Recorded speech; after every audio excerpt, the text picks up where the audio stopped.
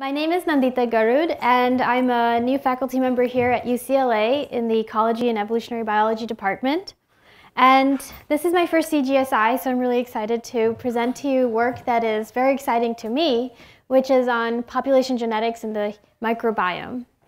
And today what I'm going to do is give you an overview of what I think is important in the field, but also, of course, heavily drawing upon some of my own work while giving you an impression of some of the concurrent work going on in the field. So we've learned a lot about evolution of bacteria in simple communities in vitro. For example, Lenski et al. Have this very famous experiment where they were evolving E. coli in test tubes for tens of thousands of generations. And what they saw, and other people studying experimental evolution saw, is that evolution can be really rapid and repeatable. Now the question is, how does this picture of rapid evolution translate to something like the human gut microbiome, which is a very, very different and complex system? Some of the things that are really different about studying evolution in the microbiome versus a test tube is, well, you have a lot of rapid environmental fluctuations and a lot of spatial structure. And these are not necessarily easily modeled in a test tube. But more importantly, we also have a very complex community of microbes in us. We have bacteria, fungi, archaea, and viruses all interacting with each other, and that can actually really have a great impact on the evolutionary dynamics inside of us, whereas in a test tube, we're usually studying simple communities. In fact, if evolution is actually rapid inside of us, this rapid evolution could have an impact on the ecology inside of us. After all, it's been commonly believed that ecology should act on short timescales and evolution on long timescales.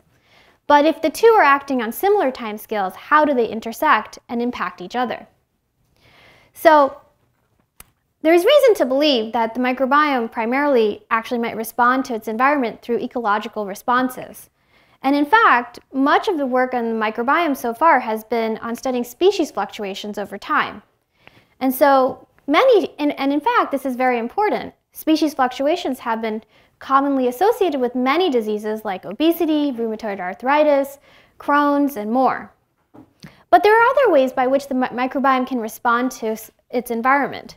For example, there could be invasions of better fit strains, or there could actually be evolution, whereby a resident strain acquires a new de novo mutation or takes up standing variation from the broader population, and then that mutation sweeps through its population. I want to highlight that evolution here is a change in allele frequency and not a change in species composition. And I think this is really worth mentioning because so much has been done on species compositions, but so little on studying evolution. And so I think it's worth just defining exactly what we're talking about here. And there's actually abundant opportunity for evolution in the human microbiome. Recent work by Sender et al. Shows that there's quite a lot of bacterial cells inside of us. It's estimated that almost half of our cells inside of us are bacterial or microbial. And that combined with the genome size, rate of replication, and rate of mutation, a very nice calculation by Zhao and Lieberman shows that there's almost 1 billion new mutations entering our microbiomes daily. So there's quite a lot of opportunity for evolution, and yet we don't really know much about how it's acting.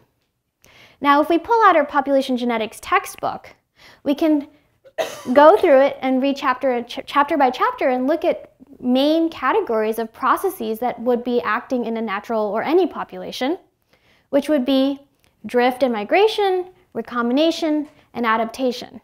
And so that's exactly what I'm going to be talking about here today.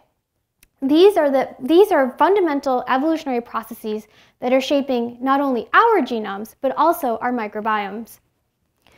So that's the overview of my talk, and before I begin, I'm going to start with sharing with you a little bit about what microbiome data looks like before we delve into answering some of these population genetics questions. And as I mentioned, I'm going to be drawing upon some work that I've done recently with my co-authors, Benjamin Good, Katie Pollard, and Oscar Halachek, but also giving you a taste of what else is going on in the field, as this is a tutorial. So let's first talk about the data. Also, the slides might look a little odd because I shifted everything right. So apologies if you watch this later on and things look a little weird. All right, so what kind of data do we need to study evolution in the microbiome? Well, so far, a lot of people have been studying the microbiome using 16S data. Now, what is 16S data? 16S data basically barcodes which species are present in the microbiome. It looks at a very tiny slice of its genome, and it's such a highly conserved gene that virtually every organism will have this gene, but there'll be small variations in it that can tell us which species it belongs to. However, there's a fundamental limitation with studying 16S data, and that is that we cannot sample what else is going on in the rest of the genome. So, in order to study evolution, we really need to gather the genetic data from the rest of the genome. And to do that, a better type of data would be whole genome shotgun sequencing. And so what this is basically taking all the DNA in your poop, for example, and fragmenting it into very tiny fragments of just about 100 base pairs or so, and sequencing everything. Now, this is a really complex data type. It basically is mushing together all sorts of species all together. And typically, if I were to take every organism's DNA in this room and hand you a zip file and ask you to do some population genetic analysis on that, that could be actually rather challenging. But that's what we're confronted with when we deal with shotgun metagenomic data. I want to highlight that indeed this is only 100 base pairs long, but this type of data is actually becoming quite ubiquitous. But there's also data that allows you to see linkage on longer length scales, potentially up for the entire genome. So for example, more traditional studies might look at cultured isolates, and that is less high throughput, but then also gives you higher resolution for longer linkage. You could also take a look at single cell and read cloud sequencing, and also metagenome assembled genomes. And I've placed a few very recent papers for you to consult.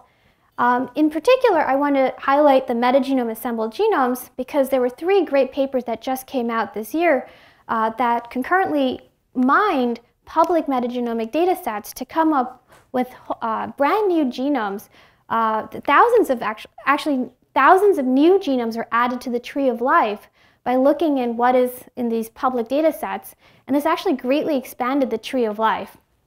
So there's actually quite a lot of information out there sitting on NCBI. So for the majority of this talk, I'm actually going to be focusing on shotgun data, but a lot of this is applicable and can probably be done very well with whole genome data as well.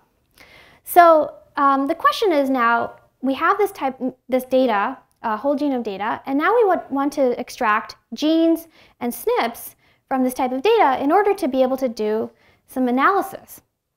So what we can do is we can take a reference genome approach whereby we align the reads to reference genomes, as I've done here, and then we can go ahead and call SNPs site by site within each genome.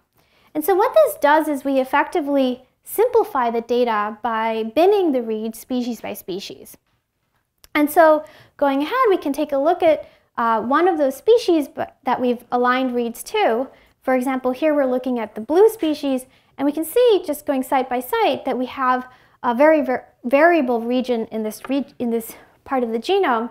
And this person is present at 0.8%, and this person is present at 0.2%, and so on. So this allows us to look at genetic differences across hosts, and in fact can be really useful for looking at things like strain transmissions. So for example, in the microbiome field, looking at strain transmissions from moms to infants has been a very hot topic of research. And on the bottom here, I've highlighted several papers that recently came out that you might find interesting to read. So for example, if we take a look at the genetic variants that are present in mom and baby, we can see that there are some variants that are at very high frequency in mom and baby, but are absent in the broader population. And this allows us to infer that there was actually a transmission from mom to baby because those private variants were only present in that family. Now, using this kind of analysis, what we can do is try to look and see, are strain transmissions common throughout the baby's first year of life? Now, if we take a look only at the species level diversity, we can see that as the baby grows older, its microbiome starts to look very similar to its mom's. But as we take a look at the baby's marker sharing with the mom, over time it actually decreases. So that means that although we can gain some insights from species level diversity, it doesn't really tell us the full picture. So now that we have a sense of what the data looks like in the microbiome, let's talk about some of the processes that might be shaping this genetic diversity. So let's take a look at drift and migration as one of our first forces. Now, there's a very popular question when studying microbes, which is everything everywhere?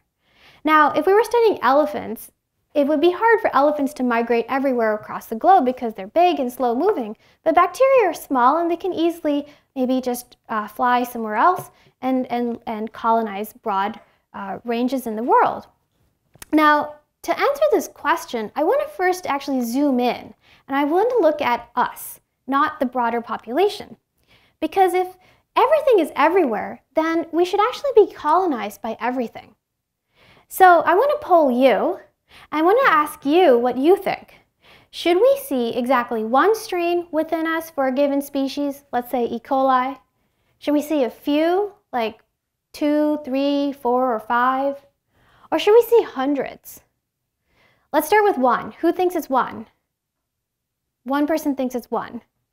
What about a few? Okay, a few more think it's few, and hundreds. Okay, so hundreds win, except that's not correct. So let's take a look at what the data says. So again, you've seen this where we are taking a look at the genetic variation site by site in a particular bacterial genome. And what I'm going to do now is I'm going to draw a site frequency spectrum describing the genetic variation in each host. So what is a site frequency spectrum? So basically what I've done is I've taken that species, and here I'm working with Bacteroides vulgatus, which is a very common bacterium present in almost everybody in this room. And I'm looking at 3 individuals from the Human Microbiome Project. And so what I'm doing is I'm binning these allele frequencies, site by site, into a histogram, where on the x-axis I'm ranging from 0 to 50%, and on the y-axis I'm looking at the fraction of sites. And so what you see actually is a funny multimodal distribution that is unexpected in population genetics. So what can actually be going on? Well, first, I just want to point out that looking at these plots, there's actually quite a lot of variation across hosts. So let's take a look at the first individual. And actually, what you see is that there's a mode present at very low frequency and one present at almost 15%. And what's causing this mode here is actually a colonization of this host by 2 strains that have long diverged. And so these fixations actually manifest themselves as polymorphisms in this pooled community. And so what you have then are individuals or strains present at 15 and 85% frequency that then contribute to this peak. Now, if you're paying attention, this should actually be relatively simple to understand after this one. It's actually colonized by 2 strains present at fairly high frequency, roughly 50-50 frequency. This individual, however, has a far more complicated population structure, and we can't really quite tell whether this is being colonized by 2, 3, or 4 strains. So we're going to actually ignore these kinds of samples for future analyses, but I want to highlight that these discrete peaks indicate that we're actually oligo-colonized by a few strains. So hundreds is actually not the right answer, because otherwise we would actually see something more population genetics-y. We wouldn't see these discrete modes.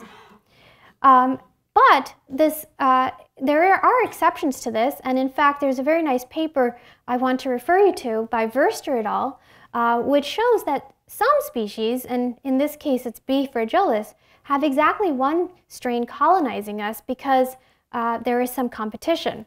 But the norm for the most prevalent species in our gut is that a few are colonizing us. So it seems that there is structure inside of us, and everything is not everywhere inside of us at least. But what about across hosts? The notion that we have some structure inside of us suggests that there should actually also be structure in the broader global population. So here I actually want to show you some work by Pasoli et al., which looks at the gene composition of bacteria in different parts of the world. And they have a very nice analysis looking at non-westernized and westernized populations. And they take a look at the presence of different genes and pathways, and they see that they're actually quite distinct in these different populations. Work by Truong et al. Have shown that at the SNP level, we also have biogeography. And so you can see that there are strains that are present in China that are distinct from those present in Europe, and so on. And here they actually merge data from different parts of the world. But here I'm highlighting 3 species in which we do see biogeography, and I do want to say that this is not actually the norm. Because actually, if you take a look at some other species, such as Bacteroides vulgatus, here you actually see that the strains are present on totally different, very similar strains are present on totally different continents. So what I'm plotting here is a dendrogram where on the y-axis we have divergence, and on the bottoms of this dendrogram we have dots colored by this place where the sample was collected, either US in blue or China in red. And here what you see, because this is plotted on a log scale, highlighted in dark gray are the very closely related strains. And here you see that there are actually very closely related strains present in China and in US, and this shows up multiple times. I'm just showing this for one species, but if we take a look at different species, we can see that here again I'm plotting divergence on the x-axis. We actually have quite a lot of closely related strains that are present in different individuals. Now you might ask, is there some kind of meta-variable that's driving this closely related strains present in different people? Maybe the person from China and the person from US sat together on an airplane and they exchanged a whole bunch of microbes. But actually, if we take a look at the distribution of the number of closely related strains present across different species, and we ask, okay, for any 2 pairs of people, do we see 1 closely related strain? Do we see 2 closely related pairs of strains across species, and 3? And we shuffle the data, we actually see that the observed data reflects what we see in the null. And similarly, for when we look at what's going on within and between continents, though there's a little bit of a signal suggesting that closely related strains might be more continent specific. So I just want to point out that no, I don't think we can explain this with antibiotics or travel or any other meta-variable, and this is something quite interesting and intriguing to understand in the data. So is everything everywhere? No. Now let's take a look at our next question, recombination. This is a very important population genetic force, especially in sexual organisms. But what about in bacteria, which are asexual? Now there's a very, very famous paper from 1993 that I really encourage you to read by John Maynard Smith, and this paper is titled, How Clonal Are Bacteria? Now in this figure, which I really find very useful, John Maynard Smith draws different levels of sexual bacteria. So here in A, you have completely asexual bacteria. And so drawing a tree here makes a lot of sense because this is just basically a bifurcating tree. But you could also have some degree of recombination, let's say within clades, and this is what he's trying to show here with this grid. And then sometimes you can have completely pervasive recombination such that it becomes almost like a panmictic population. And in this case, a tree doesn't really quite make sense because you have so much recombination going on across species. Now, I'm going to give this fairly light treatment, but I just want to give you a flavor of the fact that bacteria do recombine because there's often a common perception that they do not because they reproduce asexually. And so you might ask, how exactly are they recombining? Well, there are different ways by which DNA can be transmitted from a donor to a recipient, including transduction, which is mediated by phages, conjugation, in which DNA is transferred via this pilus, or competence, in which DNA is just taken up from the environment. Now, how does it integrate into its own genome? Well, sometimes it may not. It might just exist as a plasmid hanging out in its environment. But sometimes you actually will see homologous recombination, just like we see in sexual organisms, where you'll have crossovers. And that can actually happen a number of ways in which you have homologous regions matching donor and recipient. And in the process, you have gene gains and loss and introduction of new mutations. And I do also want to highlight that this recombination process is not cost-free. You can bring in deleterious stuff, but also a lot of adaptive stuff as well. Now, there are a number of ways to detect recombination in bacterial genomes, and traditionally people are looking at genes that might have come from one distant species to another distant species, in which case it's easy then to take a look at differences in GC content and codon usage. But I actually want to talk a little bit about recombination within a species.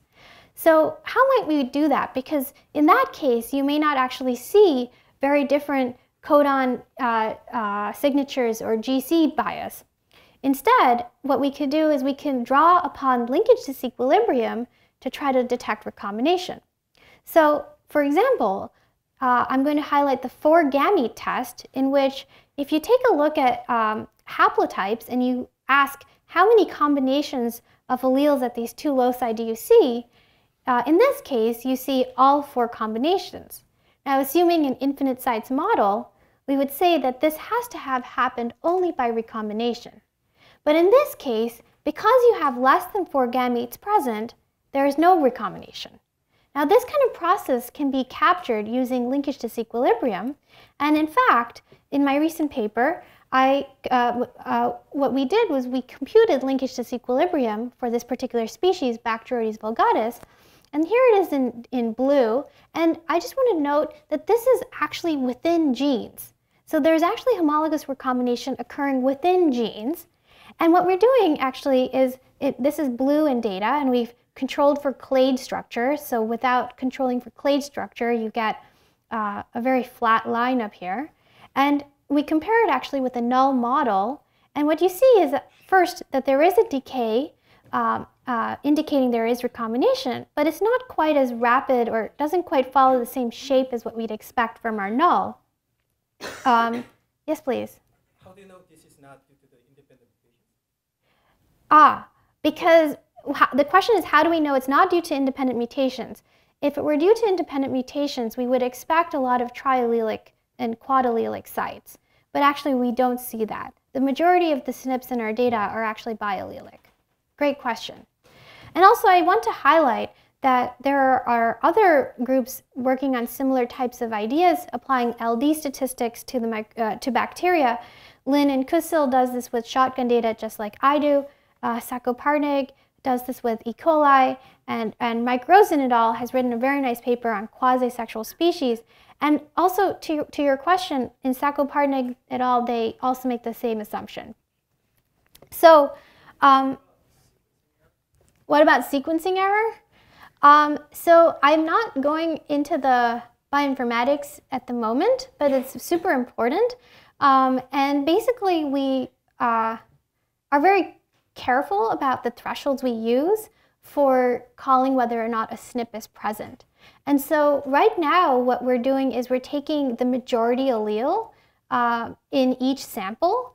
And so these are not, I should clarify that this plot is being made looking at the equivalent of an isolate looked across different hosts. So this is not a plot of LD within us. And this is a really great question. I'm glad you clarified this. It's actually looking at LD across hosts on long timescales. If we take a look within us, we probably won't see such decays in LD on such short timescales. But what we do see are gene gains and losses, which are also indicative of recombination. Great question. Okay, so now I'm going to come to the last part of this talk, which is going to focus largely on my own work, but I also want to highlight two very great papers that came out almost concurrently, Zhao and Lieberman and Galliani et al., which take a look at this question in a different way. In particular, Zhao and Lieberman look at a very impressive data set of B. fragilis from, I think it was 601 isolates, and they were able to do some very nice analysis. The difference between their work and mine is that what we are doing is taking a look at public data and high throughput, looking at a whole bunch of species all at once. And again, this is work done in a tight collaboration with my co-first author, Benjamin Good, and also Katie Pollard and Oscar Halachek. So what we've been looking at are these evolutionary dynamics within hosts, and I want to start again with the data, because that's actually fairly important for understanding what I'm about to do in terms of looking for evolution within a host. So we have this different types of data, 16S data, and whole genome shotgun sequencing. And our challenge here is to try to identify mutations that have gone from low to high frequency in this very complex data. Now, and so ideally what we do is we bin the reads species by species and then go in and take a look at frequencies that go from low to high. Now, this is not as simple as it looks, because there's actually a very big complication, and that is you might actually have multiple strains colonizing a host at high frequency. Now, why is this a problem? Now, I want to first take a step back and take a look at what our data again looks like. This is what the Human Microbiome Project is all about. We have 250 hosts from North America, and these are healthy individuals. And what I'm doing is I'm computing divergence between hosts for a particular species. So I'm looking at Bacteroides vulgatus, let's say, and if we look on average, two different strains present in two different hosts are on average about 1% diverged. Whereas what we want to try to detect is a handful of differences that accumulate within us on short 6-month timescales. And I'm looking at 6-month timescales because that just happens to be the intervals at which the Human Microbiome Project sampled the data. So if strains are diverged by 1%, let's think about that number. Humans and chimps are diverged by 1%. Now, bear with me with this analogy, but we wouldn't call this evolution if suddenly there was a change in frequency between humans and chimps in a population. That's actually an ecological change. Instead, what we want to look for are actually genetic mutations within one of those populations, let's say the human population. And so this is no different. We actually care about what's going on within a strain rather than the shifts in frequencies between strains. So because allele frequency changes could be driven by shifts in strains, we need to control for this. And the tricky thing is that all we're seeing are allele frequencies. So how do we do this? Going back to our site frequency spectra, we already took a look at what the lineage structure looks like, and we saw that in this individual we have a strain colonizing the host at 85% and one at 15%. Now, our goal here actually is to try to resolve or phase the genotype of the dominant strain so that we can track evolution on its background. So, and again, we're going to ignore these very complex samples because it's very difficult to actually determine exactly what the lineage structure is and no less phase it. So, okay, I moved everything over so things are going to look a little weird. But here, let's take a look at two sites in this particular person's microbiome. If we take a look, we'll expect for any particular site an allele to be present at 85% and one at 15%. Now, it's easy to see that you can basically assign the dominant allele to the dominant strain.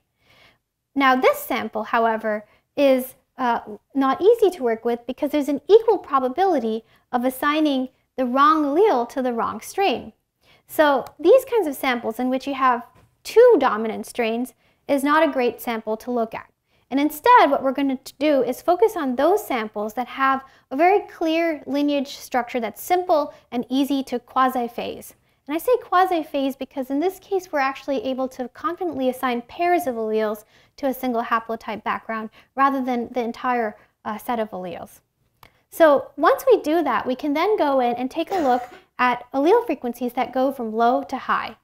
And this is exactly the kind of signal that I'm looking for when I'm looking for evolution within a host. And also, I'm looking for low to high because I want to avoid errors like sampling errors. Now, if we want to condition our analysis on these special types of samples, you might ask, well, how many samples exactly do we have? And so, taking a look at the top 30 most prevalent species in our data, colored in dark blue are those special quasi-phasable samples, and actually looking at the across hosts and species combinations, we have 801 resident populations to work with, which is quite a lot of data to work with and to do population genetics with simultaneously. So from here onwards, I'm actually going to pool the data across species and hosts to try to come up with some general insights about evolutionary dynamics in the host, because for any given species or host, we might not have a ton of data to make very precise inferences. So again, here what we're about to do is take a look at allele frequencies that go from low to high over the 6-month time span. And what I'm about to do is plot a survival distribution describing the number of changes that are occurring inside of a host in our 801 resident populations. Now, I know that this is cut off on the y-axis, and what it says is fraction of comparisons greater than n. And so basically, on the y-axis, I'm asking how many of our resident populations have n or more SNP changes. So for example, if I draw, well, here's what the data looks like. If I draw a line here, what I'm saying is that about 10% have about 1 or 5 or more SNP changes or more. So okay, let's try to dissect this plot. First, because this is plotted on a log scale, we have to note that there's actually a 0 bin. And here, 88% of our resident populations show 0 changes with our machinery. Now this is not news, but what is news given our method is that 9% actually show a few changes on the order of 5 to 10 SNP changes. And then 3% show a lot of changes on the order of about 10,000. So what's going on? This is a weird bimodal distribution, and there might be actually 2 processes that are generating these patterns. So let's take a look and see what's going on. Remember our hypotheses. Perhaps what's going on is that we're seeing invasions and evolution being mixed together. So to distinguish this, let's think about what we'd expect for an invasion versus an evolution. So going back to our Human Microbiome Project data, remember we have a subset of hosts that are sampled across the US in 2 cities, and then we also have some of them that are sampled over time. Now what we're looking for are those handful of differences that accumulate over time. Whereas in invasion, what you would see are quite a lot of differences that accumulate over these longer branches. And so if we take a look and we actually compute the average number of SNP differences that are occurring within a host over time versus between hosts, you actually see quite a difference in order of magnitude. Within hosts, it's on the order of about 100, and between hosts is on the order of about 10,000. Now, within hosts, this is probably mixing up evolution and invasions. So let's take a look then, and let's now draw another line describing the number of SNP differences that are occurring between hosts. And here it is. Basically, almost every single pair of hosts has so many SNP differences that it's almost everybody has about 10,000 or more. So using this between host SNP differences, we can use that as a control for what's going on within hosts. And we can classify what's going on within hosts as evolution on the left side of this plot and invasions on the right side of this plot. So that means that indeed evolution is happening inside of us. Now, what about over our lifetime? Now, the ideal data for this is actually pretty hard to get. We would have to track a person for a a long time and see whether the same bacteria are present 20 years from now. But still, it's a very interesting question. If the bacteria are evolving inside of us, do they keep evolving or do they get replaced? So here we have a small subset that gets replaced. Maybe there's some constant rate at which these bacteria get replaced. And so one question we could ask is, does every strain get replaced after 20 years? Or are there some hosts that are extra susceptible, maybe due to antibiotics or because they traveled and had diarrhea or something like that? Or maybe some strains become so well adapted to their hosts that replacements become less and less likely with age. So again, I want to poll you and ask you which ones you think is going to happen. Who thinks that every strain will get replaced after 20 years? Raise your hand. Okay, about 5 people.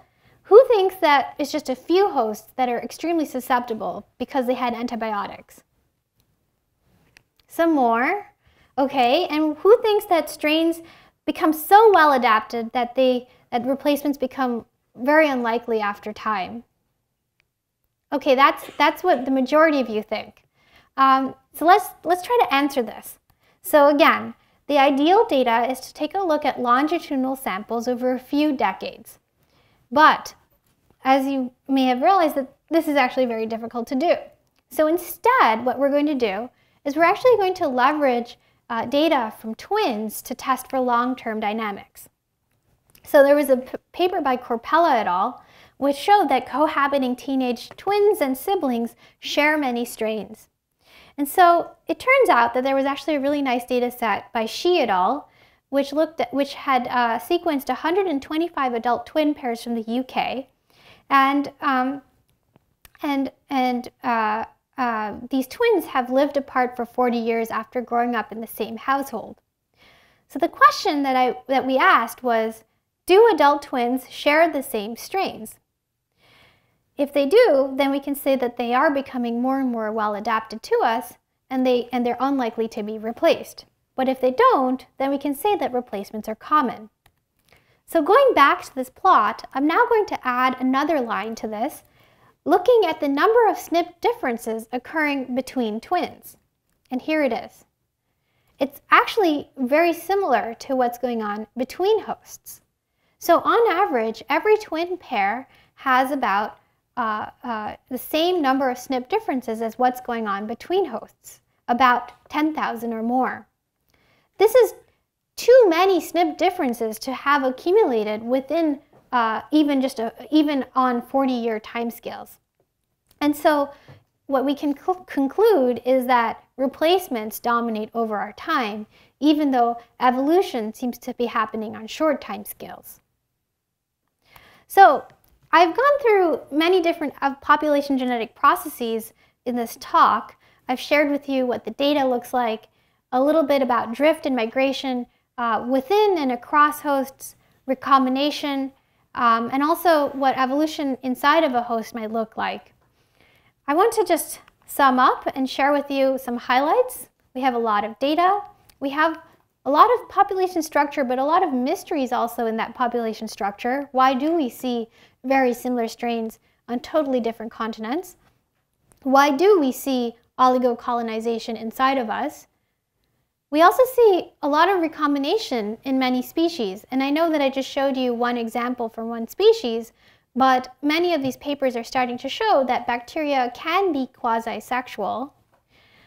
On 6-month short timescales, bacteria can evolve in the human microbiome. And this is really exciting because it means that species fluctuations are not the only way by which our microbiomes are responding to environmental changes. Evolution could be playing a big role. However, we still are yet to learn how that evolution intersects with ecology and how it shapes those species dynamics and vice versa. Over our lifetimes, bacteria are replaced. And this suggests that there are fundamental limits to how well adapted bacteria become to us. Why do they get replaced? We don't know. Could it be happening in bursts due to antibiotics? Could it be happening gradually? These are open questions to be answered in the future. I want to share that I'm recruiting students and postdocs, If you're interested to join my lab or just chat about population genetics in the microbiome, please contact me. And I've just finished writing a review on population genetics in the microbiome. If you would like to read it before it comes out, I'd be happy to email it to you.